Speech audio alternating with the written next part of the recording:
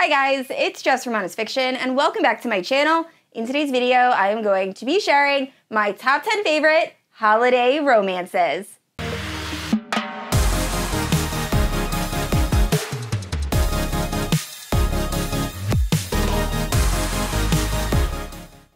Alright guys, so although fall is my favorite time of year, I also really enjoy the holiday season. I love decorating for Christmas, that's what my family celebrates, and also just like putting up decorations, and it just feels like a magical time of year. So I have 10 of my absolute favorite holiday romances to talk about. So some of these books are kind of like rom-com-y, I have other ones that are super spicy, and I'm just so excited to talk about these books with you guys.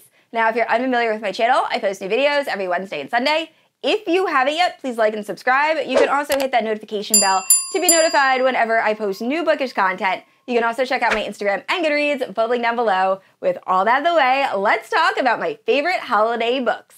So starting off with one of the more popular holiday romances, we have In Holidaze by Christina Lauren. So this story is following Maylin, and every year she goes on vacation with her family around Christmas time to this beautiful wintry log cabin, and they actually meet up with another family. Now, Maylin has had a crush on one of the sons in the other family for a very long time, but they've never done anything about it. Like, they flirted, but always kind of kept away from each other. And this year, Maylin ends up having an absolutely horrible vacation, which is made worse when she finds out that her family is actually selling their cabin. So when Maylin is driving home, she prays to the universe, please show me what will make me happy, and then she gets into a car accident. So when she wakes up from the car accident, she realizes that she is somehow in this Groundhog Day loop where she has to relive her vacation over and over until she gets it right. So I actually really enjoyed this story. Like I said, I read this a few years ago, and it was one of the like spicier romances. Now looking back, this isn't that spicy, but there is a pretty like detailed sex scene towards the end. But overall, I really enjoyed this and might actually do a reread this year. And next up we have 'Tis the Season for Revenge. So this book was unbelievably popular last Christmas time. However, there wasn't an audiobook available, so I didn't get a chance to read it. Well, I just binged it a couple days ago, and this book is perfection. It's my favorite holiday romance ever. It is both emotional and then super spicy. And also, it has those humorous moments. It is so good. So we are following this girl who's been dating the same guy for 4 years, and he treats her horribly. However, she really isn't realizing this until he breaks up with her out of the blue. So her and her friends decide that they are gonna get revenge on her ex-boyfriend by her dating his boss. And then the story goes from there. But really, the story is showing how you can be in one of these relationships and not even realize how horrible the person is treating you until you date someone else and actually realize your worth. And it was just, I loved this so much. So it is worth all of the hype, and if you have not read this yet, you need to pick it up. And next up we have Wreck the Halls by Tessa Bailey. So here's the thing with Tessa Bailey. I typically don't love her books. I normally rate them fairly low. However, her holiday romances, they hit different. For some reason, I love every holiday romance this woman puts out. So I have no idea why that is. But anyway, I finished Wreck by Halls yesterday, and I loved it. So we are following these two people, Melody and Beat, and they are both children of these two women that used to be in a band together. Now, this band broke up, and their mothers absolutely despise each other. However, they have both been offered a live show deal and $1 million if they will agree to have a film crew follow them around as they try to get their mothers to agree to a reunion tour.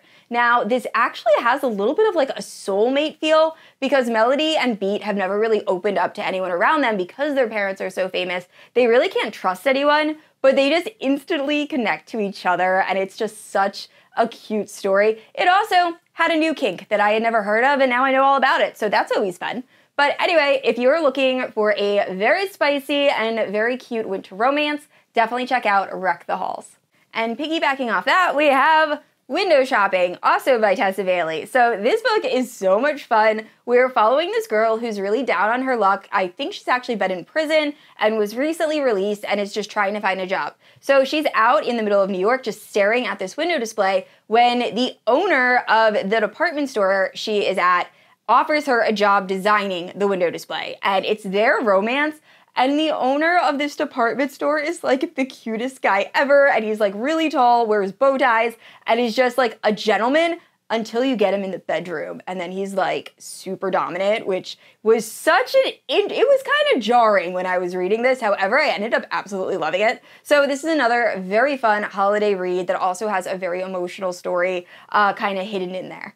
And next up is actually my favorite holiday romance from last year. It is The Plight Before Christmas by Kate Stewart. This book is so good. So we are following this girl who has recently gone through a terrible breakup and is about to spend the next week with her family on vacation. And things get so much more worse when her brother walks in with her ex-boyfriend. Now, her brother has no idea that they used to date, so she is determined to make sure no one knows that they have a history, and it's so good. I was laughing out loud multiple times while reading this book, and I'm not normally the biggest fan of rom-coms, but the humor in this was just perfection. And on top of that, if you have read the Ravenhood series by Kate Stewart, there is somebody that makes an appearance in this book, and I will tell you, I screamed when the narrator started talking and I realized who that character was. I completely lost it. But yeah, this is one of my favorite Christmas reads and is just absolutely amazing.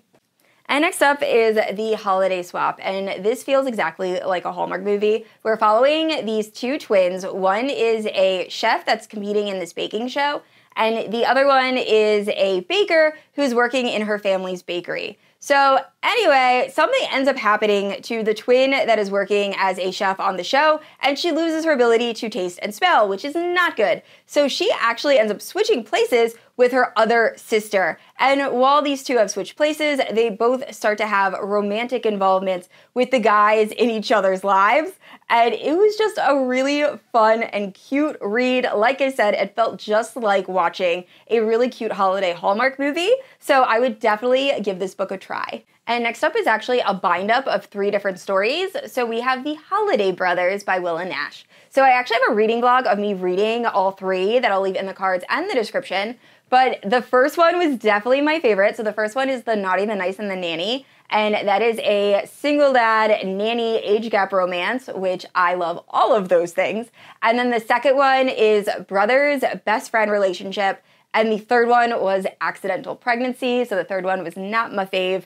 But honestly, they were all so fun. And I love Will and Nash's writing. So definitely one to read if you're looking for a fun holiday romance.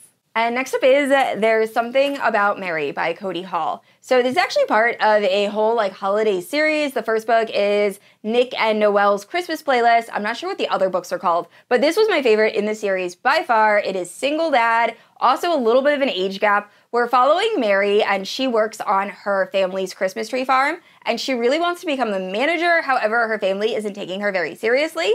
And there is a new guy that just moved into town who is a single dad, and it seems like Mary's father is thinking about promoting him to be the manager. So Mary automatically starts hating this guy, but eventually a romance soon blossoms, and all of this is taking place at this Christmas tree farm, and it is just the perfect holiday romance. I can't remember how spicy this one was. I know there is spice, I just don't remember exactly how much, but I love a good single dad romance, and there were so many really cute moments. So highly, highly recommend. And if you're looking for just straight spice, we have Gifting Me to His Best Friend by Katie Robert. So I read this last year. I'm still not sure how I feel about it. It's probably my least favorite in that Katie Robert Taboo series, but we're following this married couple who have a very exciting sex life, and one day while they're on vacation with the guy's best friend, he decides that he is going to gift his wife to his best friend, and they're all gonna have happy, fun, spicy time while on vacation. So there is a little bit of a plot, but it's mostly just spice, which is totally fine if that's what you're looking for. So if you want a really spicy read, check out Gifting Me to His Best Friend. And the last 2 books on this list I haven't had a chance to read yet. However, I am halfway into one of them, and the other one was very popular last year, and I do plan on reading it as soon as I've finished my current read. So first up, we have Love Light Farms by B.K. Borison. Everyone I know absolutely loves this series. So this is a friends to lovers. We're following this girl who is trying to prevent this Christmas tree farm from closing. So she enters this competition on Instagram where she promotes this place as being very romantic and says she has a longtime boyfriend. Well, when the people that are running the Instagram contest contact her, she realizes, oh no, I don't have a boyfriend. So she asks her best friend, Lucas, to be like her fake boyfriend, and the story goes from there. So this sounds really sweet and really cute for the holidays, so I'm very much looking forward to finishing it. And last up is a super spicy Wide Shoes holiday novella. We have Tangled in Tinsel. So this book was really popular last holiday time. However, there wasn't an audiobook available, so I didn't actually read it. But now, I think December 4th or December 8th, there is an audiobook coming out. So I will be reading this in December, but this is following a girl who ends up getting snowed in with 4 of the guys that she works with, and she ends up tangled in tinsel. It just sounds fun. I love Wide Shoes romances. They are like my fave. So I think this will be a very fun and spicy read. Alright guys, those are some of my favorite holiday reads. Please let me know down in the comments below, what is your absolute favorite holiday romance? I love getting recommendations from you guys. And I said this already, I post new videos every Wednesday and Sunday, and if you haven't yet, please like and subscribe. I will see you all next week. Bye!